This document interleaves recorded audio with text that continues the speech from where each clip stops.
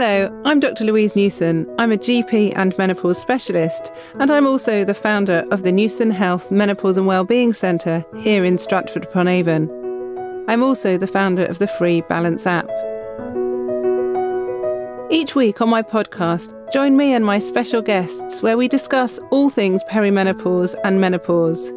We talk about the latest research, bust myths on menopause symptoms and treatments, and often share moving and always inspirational personal stories.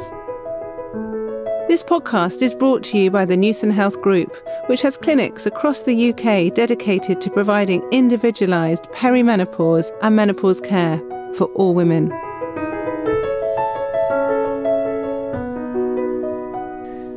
So today on the podcast, I've got with me somebody who has been on the podcast before, and hopefully a name that you'll all know, Kate Muir, who is the most amazing now producer, didn't used to be, and she has produced the two Davina documentaries about HRT and the menopause, and now she's working on a contraceptive pill one, which I'm going to get her to come back actually and talk about once it's out later this year.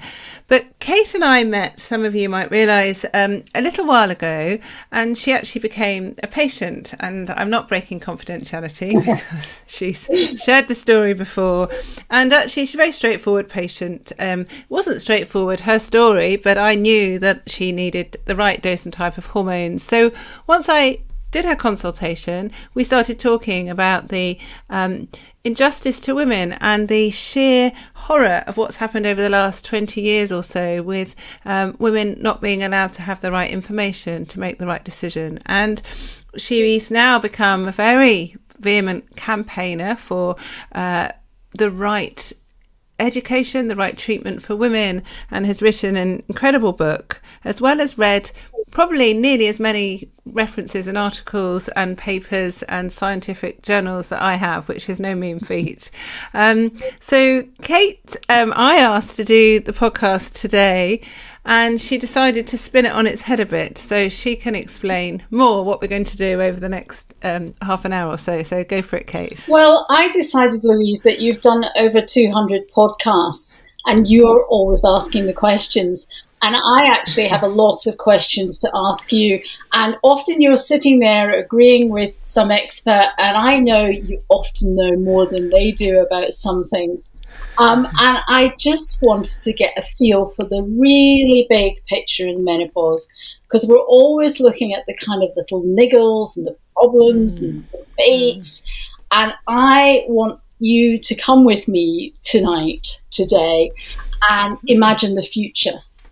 And almost the first thing I want to ask you is, how do you imagine menopause will be in the UK in 10 years' time?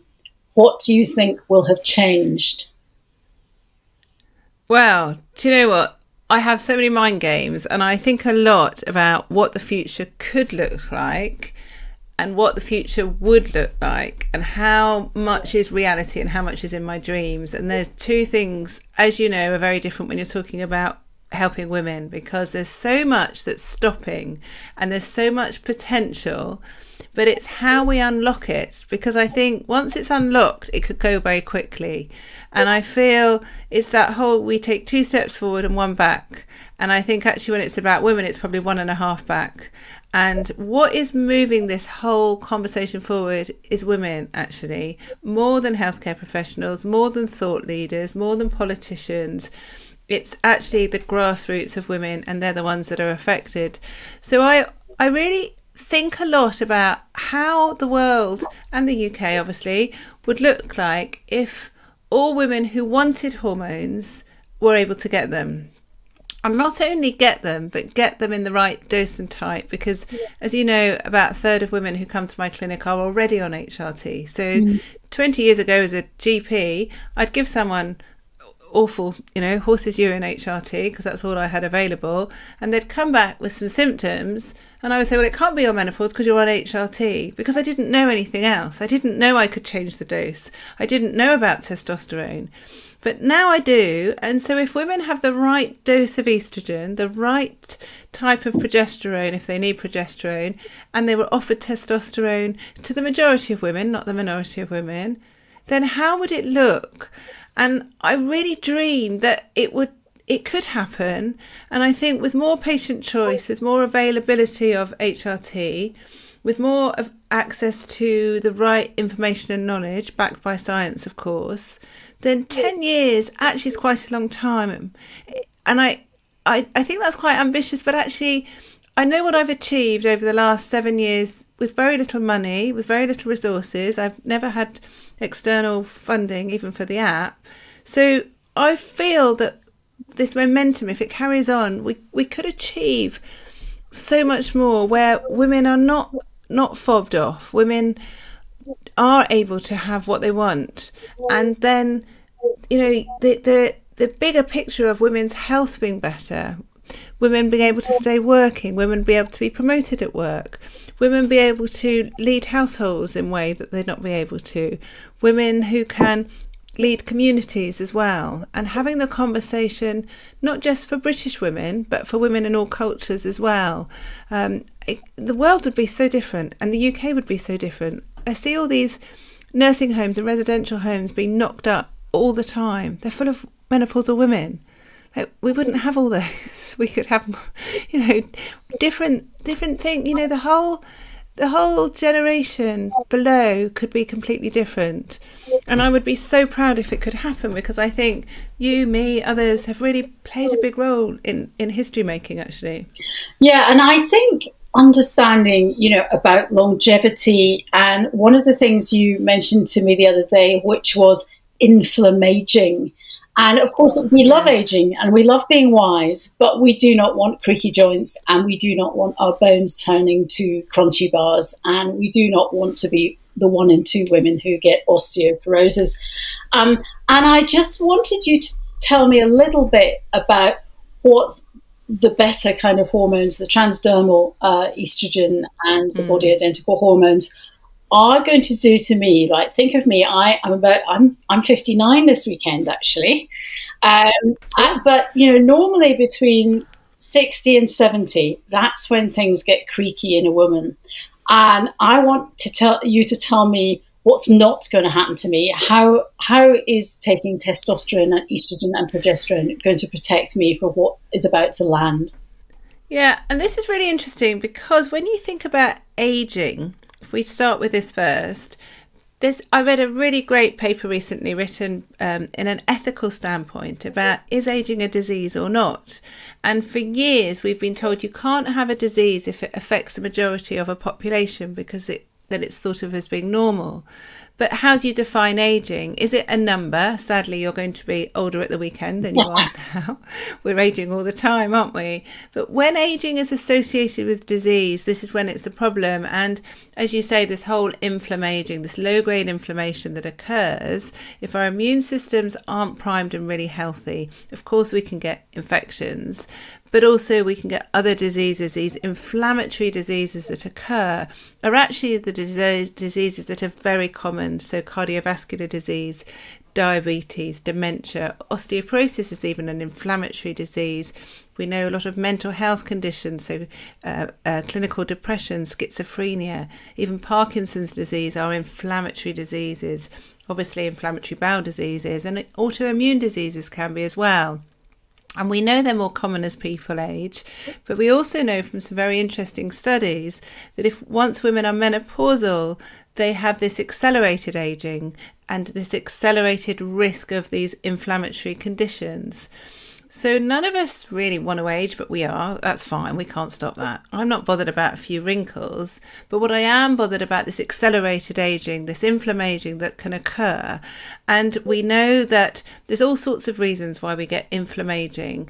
One of the reasons is eating a rubbish diet. So if I fill my body with ultra processed foods, then I'm going to have more inflammation in my that's body. Really interesting. If I smoke, because if you look at those brain scans of people on your worst Western diet, basically the brain scan on McDonald's and the brain scan on vegetables and fish, you actually see there are these huge holes in the brains of people who are living on a rubbish diet, and it's really frightening. Yeah. It's very scary. So we know diet has a massive role to play. We know that obviously smoking, alcohol, of course, has a role to play. Not doing exercise has a role to play as well. So all these things are choices, of course. We can all decide if we want to eat processed foods and takeaways every day, or we could, cook from scratch or whatever. That's our choice. The problem is with women, we don't have a choice as to when we don't have hormones in our body. For a lot of women, it's just part of aging that our ovaries stop working, as you know. For some women, that choice actually is a bit different because they have their ovaries removed. And we know from Walter Rocker's work from the Mayo Clinic that women who are under the age of 40 who have their ovaries removed, i.e. become menopausal overnight, have this accelerated aging. They have a lot of methylation of their receptors. They have a lot more aging, and all these diseases I've mentioned and more, including kidney disease, lung disease, even psychosis and drug addiction can increase because of having this early menopause. So with aging, we all want to be healthy. It's about how we live. It's living healthily for longer. So it's not the number that we die or the age that we are, it's that journey, and it's about preventing disease and keeping as healthy as possible. So this is where hormones do have a role, like all these other lifestyle interventions, but we know that there are receptors on our cells of inflammation in every single cell for estrogen and testosterone, actually. And we know from well-established studies that if our immune system isn't primed properly, it doesn't work as well. If we have low estrogen levels, it doesn't work as well. So once we have estrogen, we know that we can change the way the immune cells work. We can increase the number. If we've got more of a good thing, obviously that's going to be good for our bodies. It can genetically reprogram these cells. So actually our immune cells can be more efficient. They can produce more cytokines, that are chemicals that kill things in the body. And they can just work in a lot better way. And so if you've got your hormones, which you have, you're quite open that you take HRT, unless you change your mind over the last few days since I last saw you. But so taking adequate estrogen will help reduce that inflammation. Testosterone hasn't been researched in the same way on our immune cells, but we do know it's anti-inflammatory. And anybody that's had muscle and joint pains that have improved on testosterone will tell you how, inflammation improves. We know that men are a lot less likely to have autoimmune diseases and a lot less likely to have diseases such as multiple sclerosis. We know that testosterone can build the myelin sheath. It can help the way that our nerve system works. And so it is very likely that testosterone has a role in protecting from diseases such as MS and some of the other autoimmune diseases. And I think probably has a really important role in protecting from dementia as well. So the body identical hormones that you're having, so the estrogen through the skin, is just the same hormone as what you were producing 20 or so years ago. It's just the natural estrogen, the progesterone is a natural progesterone, and the testosterone is natural testosterone. Testosterone is the most annoying name I think you could ever think about because it's not derived from the testes. We don't have testes. No. So testosterone is always thought of as a male hormone because it's produced from the testes, testosterone. We sometimes refer to them as androgens, but that again is a male connotation. But it's from our ovaries, isn't it? It's coming from our ovaries. Yeah, absolutely. And our adrenal glands. It's coming from our ovaries and our adrenal glands and probably elsewhere, but actually it's just another biologically active hormone, but it's the most biologically active hormone that we have in our bodies, testosterone. And we produce a lot more testosterone than we do estrogen. And actually we produce more progesterone than estrogen when we're younger as well. So estrogen is probably the least significant hormone. So, you having all these hormones, hopefully is going to help improve your longevity and the whole journey to older age is going to be a lot better for you. You know, symptomatically you're so much better. When I first met you, you still do describe how awful it was that you couldn't remember words, and your temper was quite vile at times, and you didn't have the energy that you had. And you know, I was looking at somebody today, I won't tell you her name, but she was she's quite well known, but she's one of my patients, and visually she's changed so much over the last 6 months. And I know it's because she's got hormones on board. And yes, that's great. Her skin looks different. She looks younger. She looks more vibrant. She looks happier, but her skin has this glow.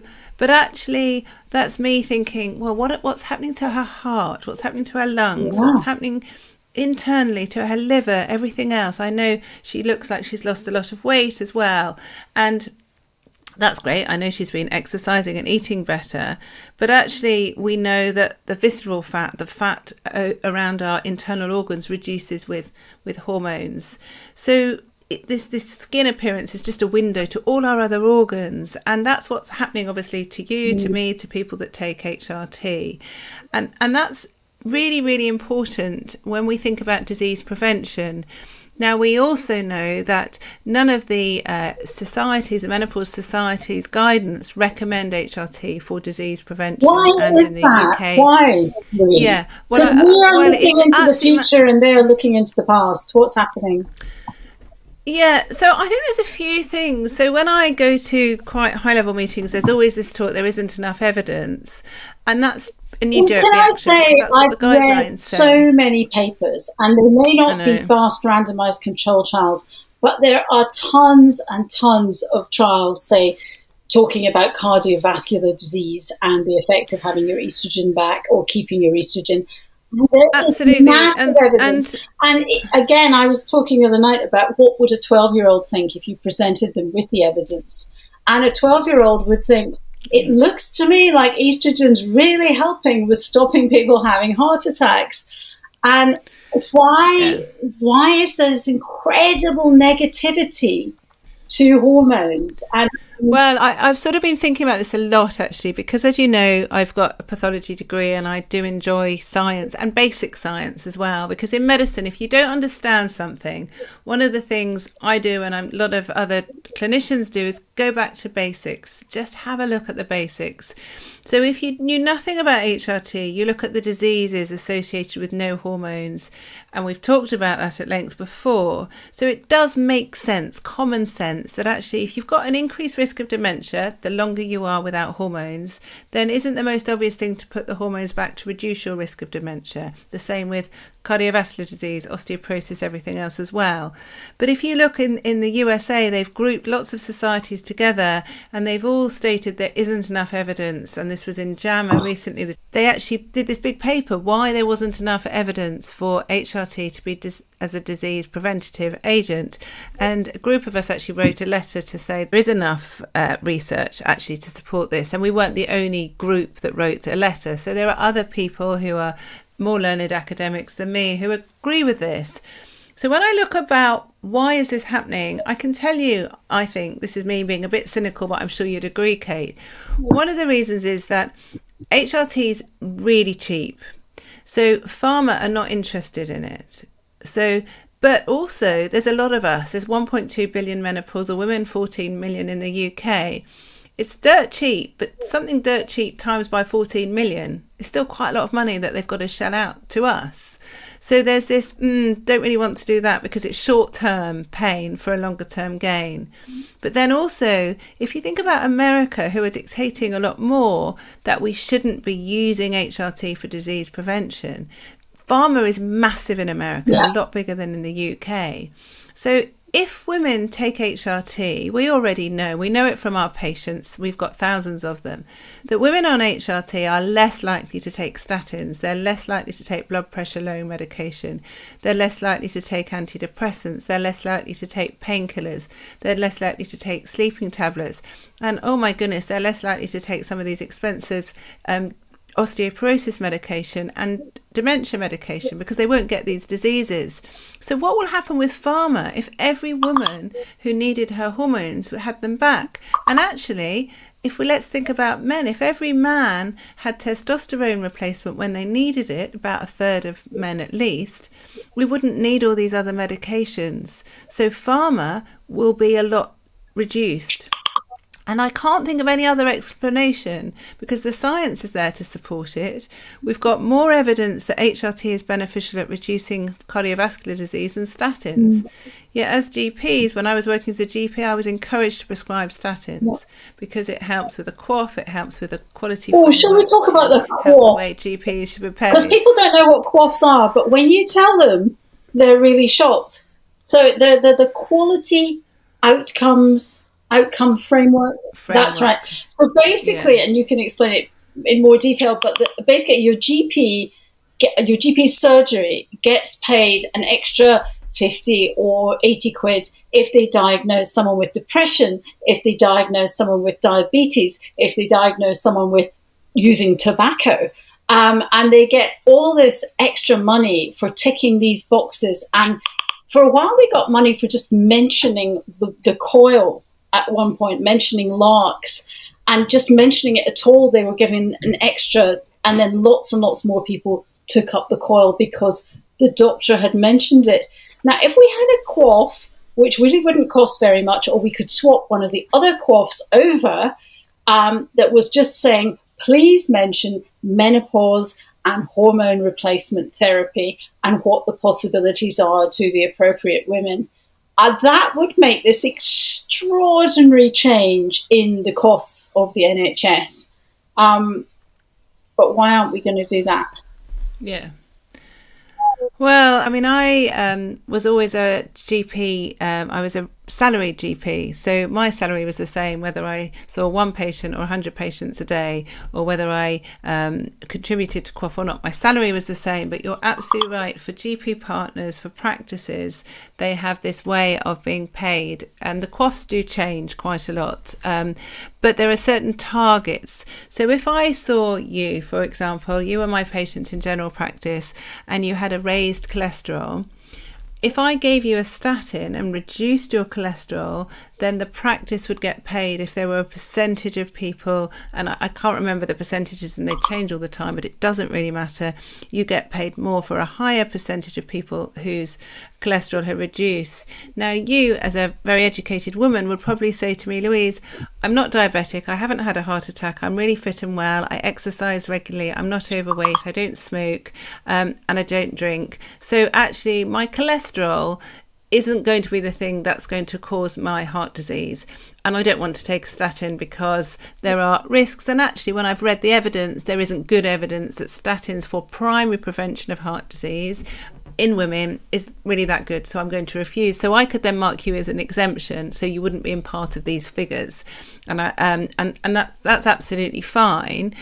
But if you came to me and said, I don't want a statin for all these reasons, but actually I would like to take HRT because I know it reduces my risk of a heart disease, but it also reduces my risk of osteoporosis, diabetes, clinical depression, and probably dementia as well. I could give you that, but I wouldn't get, or not me personally, but the practice wouldn't get paid. It wouldn't be part of the coif.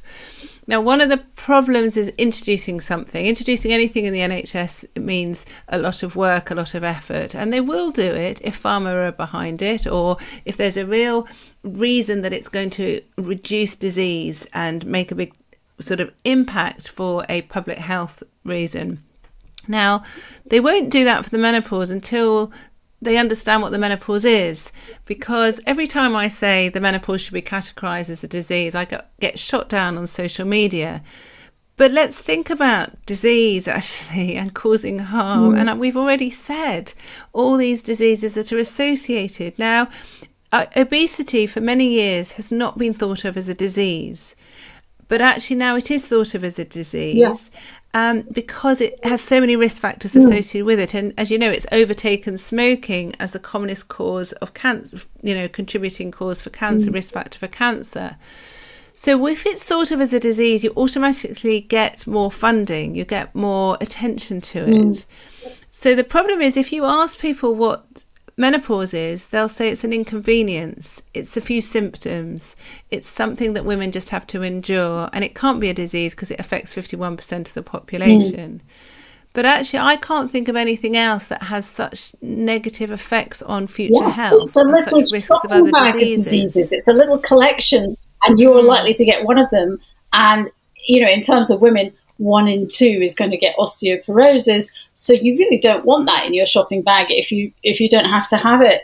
And I mean, that's what I find sort of extraordinary and sort of so irritating. But another thing I want to ask you about, Louise, is digital menopause world. And you've made this huge leap into it. I think almost much to your own surprise in a way, that you are, you know, doing the Steve Jobs of menopause. You've got this app, the Balance app. It's great. It's really easy to use. I recommend it to everybody as the best source because it's really up to date.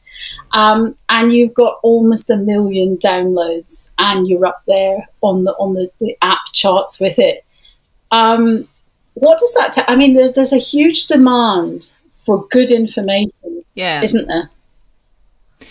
Yeah, absolutely. I mean, as you know, I developed the Balance app with a great team of people to try and improve awareness and diagnosis, thinking I wish I'd had it when I was perimenopausal, instead of, you know, thinking all the things that I did without thinking about hormones.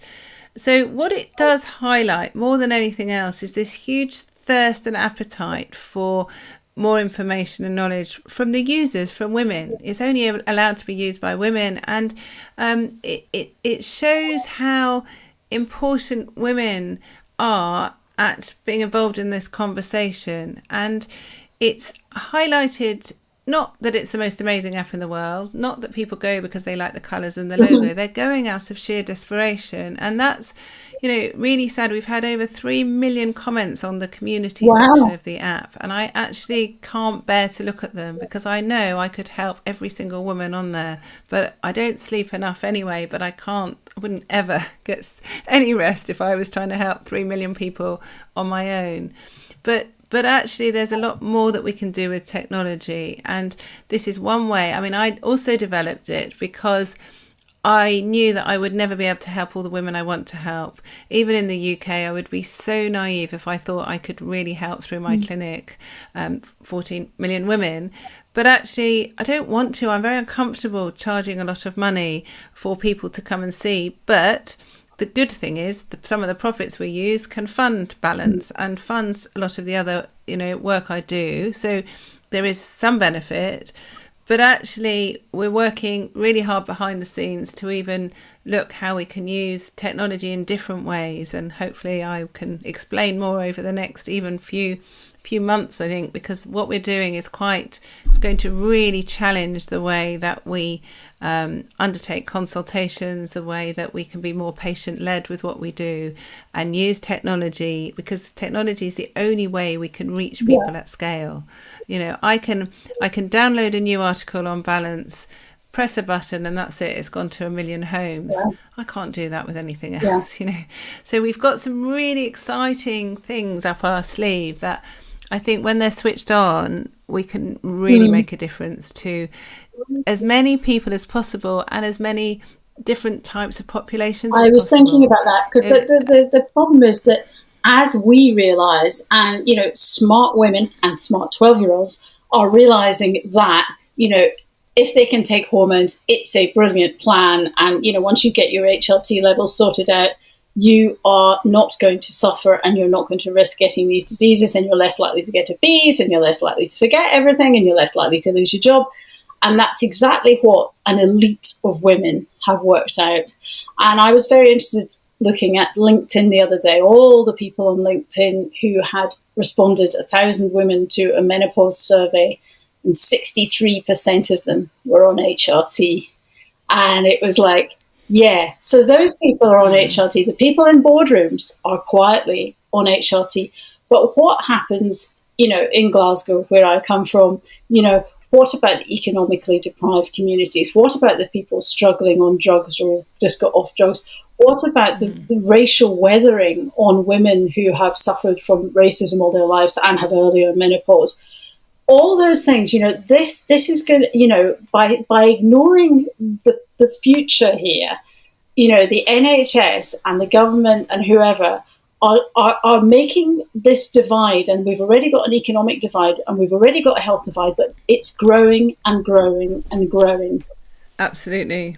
And it horrifies me. And I spend, as you know, a lot of time thinking about how do I reach women who I'll never see, I'll never come to the clinic. And actually, we've just given a free book of one of my books to every prison. Oh, well done. That's great. Because, yeah, I know. And we're working with women who've had FGM, female genital mutilation, because you can't imagine what their perineum must be like when they've been cut. When they're menopausal, obviously the tissues become very thin, they get urinary symptoms, they get a lot of pain, discomfort. So it's how do we educate them? Me as a white English middle class woman, it's going to be very hard going into those communities and try and explain in my very posh English voice what it all means. But we can educate, we're working with some charities, and we can educate the leaders of those charities who can then use their own language and terms and in a safe environment. So, but technology obviously has a role with that, with the different languages and everything else as well. And learning about different cultures is so important. And I think this is where trying to get into lower generations before they suffer, so they can not only educate themselves, but they can educate their elders, is going to make such a difference too. Now, here I want to ask you, 10 years' time, will there still be a shortage of the only body identical progesterone that seems to be around for most of us? Utro, destin. Why is it just with one manufacturer, and what can we do? Well, it's crazy. I mean, you don't put all your eggs in one basket, do you? And this is what's happened with Utrogestan and Besins. 4 months to get mine in my local pharmacy. When I started menopause work 7 years ago, I wrote an article about the effects, the beneficial effects, especially with respect to cardiovascular disease, for body identical hormones. And I got a letter of complaint, and as you know, I get lots of letters of complaint from all sorts of clinicians. And this doctor wrote and complained for two reasons. Firstly, how dare I say that HRT reduces risk of cardiovascular disease, because he was taught it increased.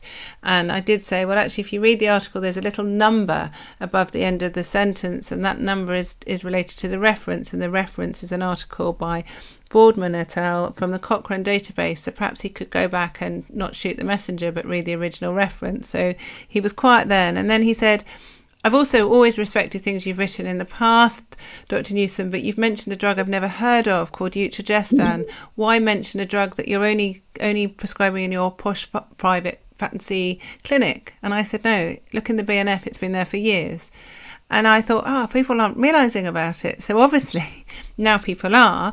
And actually I phoned the drug company and said, who's your women's health specialist? What education are you doing? They said, well, we don't have one because no one really prescribes Utrogestan. It's not there. So to be fair to Besins, they've gone from hardly any prescriptions to now millions of prescriptions, literally overnight. And I did speak to the managing director tonight, and they've actually built, and they're building a factory. They've got 9 acres of land for a factory, and they're really cranking it up. There's going to be a lull, because there always will be. Our CEO went and spoke to them last year to tell them about the plans, and the projections are going to increase for prescribing.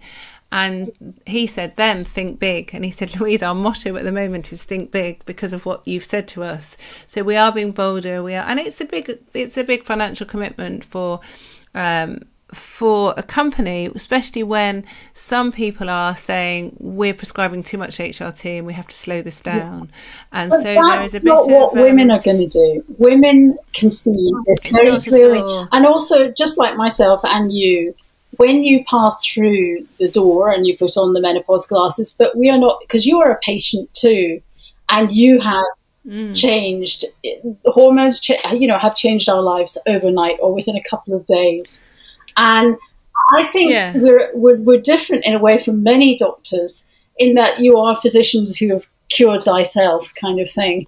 And so many of the great doctors are, women of a certain age in the menopause movement. And I think that's really important, that you understand it from the inside, and you understand that you couldn't remember the name of a prescription, years ago, before, you went on HRT. And I think that changes the way we think.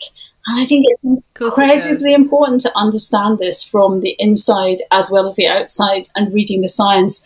But a lot of it is about emotion in midlife, and we're all struggling with all sorts of other things. And to understand that additional burden on women who are holding up so much, particularly if they're working and they've got a family, you know, we understand that. We are those people that we're talking to. We're not coming from above. In fact, we've come from right below and dug our way out. And I think people should remember that about you too, and that you're not, you know, coming in, you know, all dressed in white like an angel. You've actually struggled from the bottom to do this, and I think that's really important.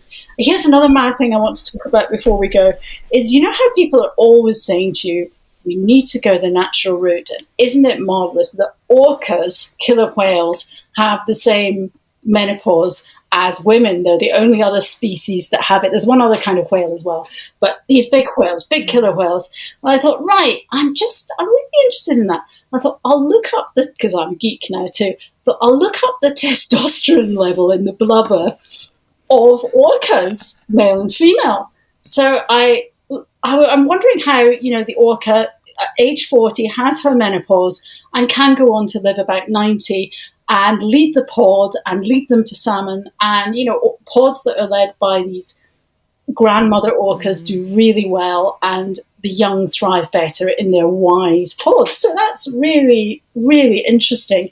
And of course, it's like, this is totally natural. Then I looked at the testosterone levels, and obviously they didn't necessarily know what stage each female whale was at. But basically they have half the testosterone that male whales have. So that's a huge amount, isn't it, compared to us? So what is that female orca doing with all that testosterone in later life? You know, and why is she leading the pod? And, you know, there is that thing that you think, there are those women in life, like one of my heroes is Ruth Bader Ginsburg, the great American jurist on the Supreme Court who died a few years ago. And, you know, I always thought she must have a lot of testosterone to be doing that in her 80s. And so everything everybody tells you, you know, this is the natural way. Look at the blubber samples and see what hormones are in them. I mean, it's fascinating, isn't it? And I think when you look at nature, what do you mean by natural? You know, I go into my garden, it's beautiful, it's spring at the minute, so the flowers are out, the blossoms are out, you know, we only need to look around us, and nature is wonderful.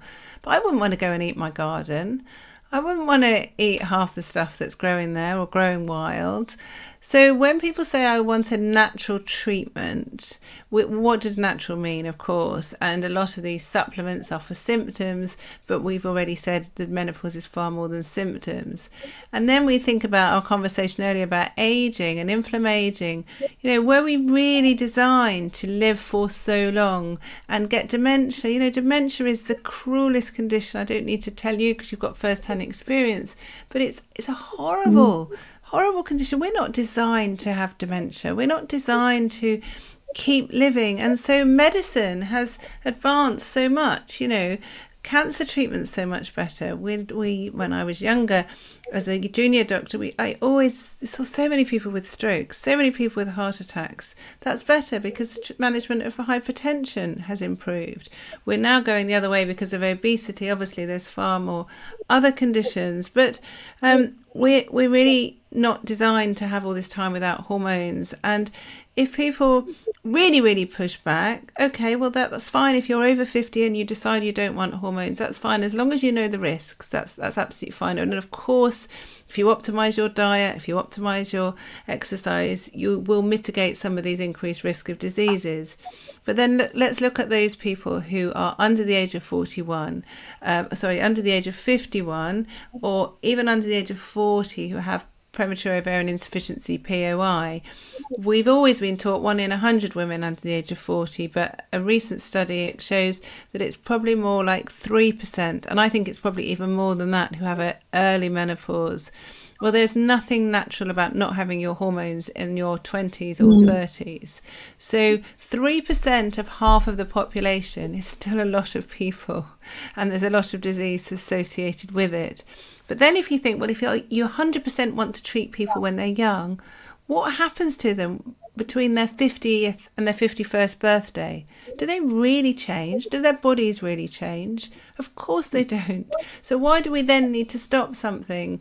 So we've got to think about sort of this meddling with nature or not. And then the other thing to add to that is, as you know, I get a lot of pushback because people say that now I'm over-medicalising the menopause and it's natural. Well, the average number of medications that women I see in my menopause clinic are on when they're not on HRT is about 3 or 4, you know, and so they are being medicalised with other drugs, usually antidepressants, as you know, but there are other drugs that people are giving to try and help with their symptoms, such as gabapentin, which is a horrible drug, really horrible drug. Some people are given antidepressants for their vasomotor symptoms, their flushes. People will put all sorts of things in their vaginas, which actually aren't made for their vaginas, to try and help some of the burning, the irritation, the discomfort. The antibiotics that are used for urinary tract infections, which are often associated with low hormones, they're not very natural. So we've just got to take a step back before we get into this boxing match about natural or medicalisation. I think we need to just look. And hormones, like you say, they're plant-based. They're just not even medication. They are just hormones that we're and using what here. Nobody seems to understand. I mean, the idea that one patch suits all women is absolutely hilarious, because we know all our hormones are completely different, never mind every day, but from all our friends. And that's really difficult. But, you know, the very simple thing of saying, are you over-prescribing estrogen? Are you not? I mean, I have it very simply, if I have 2 pumps of estrogel a day, and I get mine from the NHS, from my local doctor, I get hot flushes. If I use 3 pumps, I do not get hot flushes. Now, it's absolutely clear to me that's exactly the level I should be at, because my body has agreed that that is good for me. And I've done that over time, and it just makes complete sense. And I've been doing studies for my pill documentary, and we've been talking to people sequencing sort of the genome around hormones. And they are sequencing the levels of estrogen and whether women with certain genes absorb estrogen or progesterone or whatever more or less, or react badly. And by looking at women who've had terrible symptoms on the pill, they can see that their particular pattern is different. And then they can look at another woman and say, you're going to be fine taking the pill, because you don't have this weird selection of, you know, this selection in your genome.